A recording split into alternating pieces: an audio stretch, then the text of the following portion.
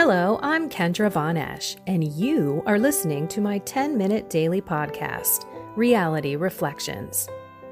I bought into what this world said would make me happy. Money, prestige, power. And hey, if it feels good, do it, because life is stressful, so party hard. Do whatever makes you happy. But that didn't quite work out, because I felt even more insecure, full of fear, shame, and anxiety, and never, ever good enough. Then God found me and flipped my reality upside down and transformed my life. And I want this for everyone. So I left my executive career to help others find true acceptance, supernatural peace, joy, and love that only comes from a relationship with God. Here is my reality reflection for today. Sorry for the interruption, but it is super important. If you desire to have a podcast, don't be afraid. Use Spotify for podcasters. It's what I use. Go to anchor.fm. It's free. And get your voice out there. The world needs to hear your wisdom, your experiences, your love. So don't be afraid. Go share your love. It's time to ask God to give us the grace of looking at our past and making it His wisdom. It's a fundamental difference when we look at our lives, how we've lived them in the past, through our eyes versus through God's eyes and His wisdom. Where instead of looking at our lives and regretting and wishing we did something different and feeling that pain, feeling that insecurity, all of those horrific, vicious feelings, viceful feelings. Maybe we have vengeance against someone or resent for someone who did something to us in our lives. Unfortunately, a lot of the time, it's people that are very close to us, people in our family, people who we trusted, teachers, coaches, friends. So let's pray today that God take our past and that we receive our past when we reflect as wisdom, as learning. This is the journey. When we end up not looking back in the way that we saw the past, if we revisit it with God's eyes, God's wisdom, we're going to see things differently. We're going to see events differently, circumstances differently, people differently, ourselves differently. Because we are not that same person now. We have had enlightenment. We have had our eyes open to truth of Jesus Christ and to how He is working in our heart, in our soul, in our mind, in our body. You know we're on that trip, right?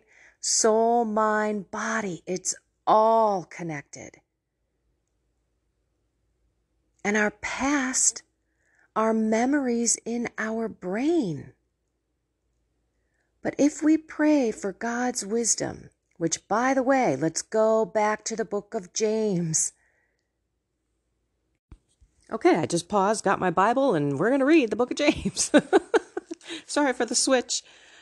Okay, perseverance in trial. That is exactly what the first chapter says. And it's actually about the value of trials and temptation. So I'm going to read both of these sections. I don't think I've actually gone into the temptation part. Consider it all joy, my brothers, when you encounter various trials, For you know that the testing of your faith produces perseverance. And let perseverance be perfect, so that you may be perfect and complete, lacking in nothing. Okay, here's the kicker, everyone. But if any of you lacks wisdom, he should ask God, who gives to all generously and ungrudgingly, and he will be given it. But he should ask in faith, not doubting, for the one who doubts is like a wave of the sea that is driven and tossed about by the wind. For that person must not suppose that he will receive anything from the Lord, since he is a man of two minds, unstable in all his ways. The brother in lowly circumstances should take pride in his high standing, and the rich one in his lowliness, for he will pass away like the flower of the field. For the sun comes up with its scorching heat and dries up the grass. Its flower droops, and the beauty of its appearance vanishes. So will the rich person fade away in the midst of pursuits. Now we're going into temptation. And this is also our past. Let's have God's wisdom and learn and see what we have taught ourselves and what we have lied to ourselves about, what this world told us we need to do in order to be peaceful. Go find some external things to calm us, to take off that edge. What a lie. Okay, we're going on to verse 12. Blessed is the man who perseveres in temptation, for when he has proved, he will receive the crown of life that he promised to those who love him.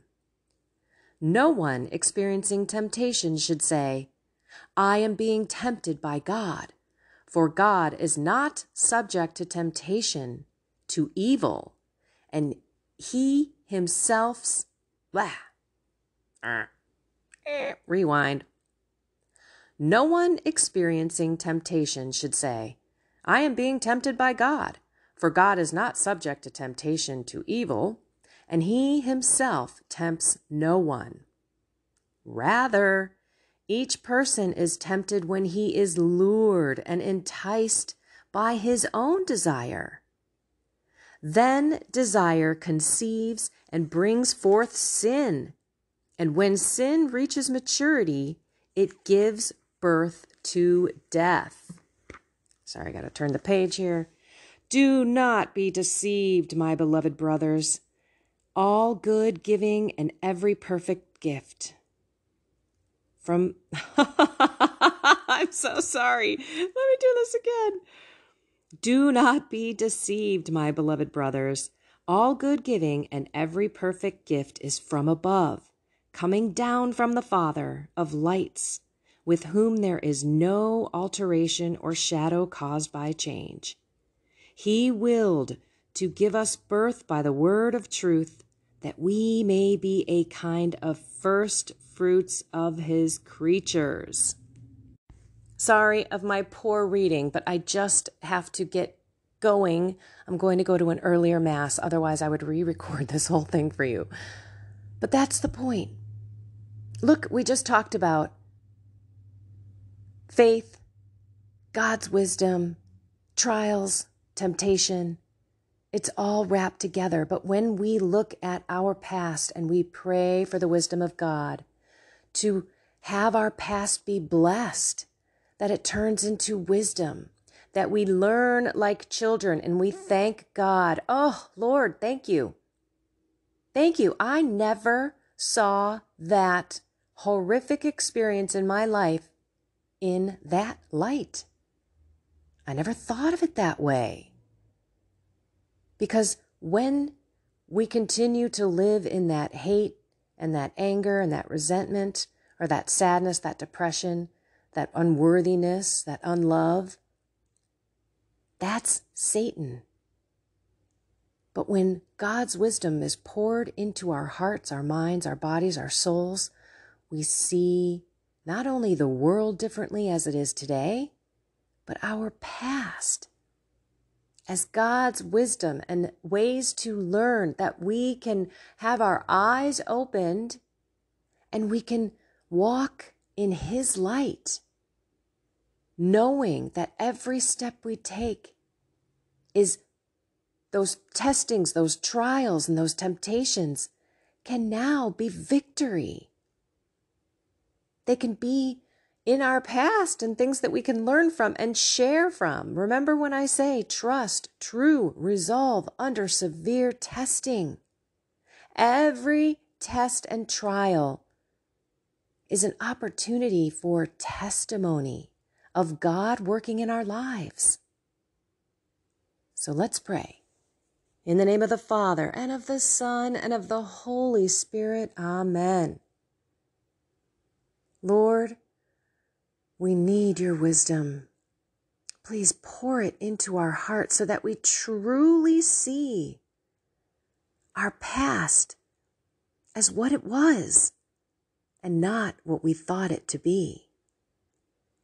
Take away all of our vicious thoughts and feelings and shine light on the truth.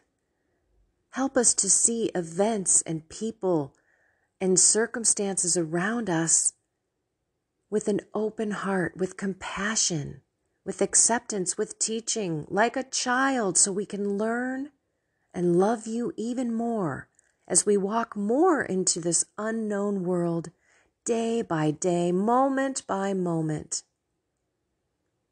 Mary, take our left hand. Holy Spirit, take our right. Guardian angel, wrap around us. All you holy angels and saints in heaven, please help us fight the fight. Keep us on that narrow path and help us to love our past. Lord, give us your wisdom. In your holy name, Jesus, we pray. Amen. In the name of the Father, and of the Son, and of the Holy Spirit. Amen. Oh, I love you all. I pray that God is helping you to learn from your past, to love your past. If your past didn't happen the way it did, you wouldn't be where you are. I wouldn't change a thing. And I'm telling you, 5-6 years ago, I would have changed everything. I would have totally changed everything. I wished I could go back. I wanted to change all of the horrific things that I did. But now I know that all of those activities that I did, those horrific things, those things I thought, those things I said, are all blessings now. I have no more guilt, no more shame, no more resentment, just love and learning and gratitude for all that God has done. And I pray that your scales off your eyes for your past become wisdom for your future. All righty, everyone. I love you all. Find something more with God today and all day. Soul, mind, and body. Have a blessed and inspired day.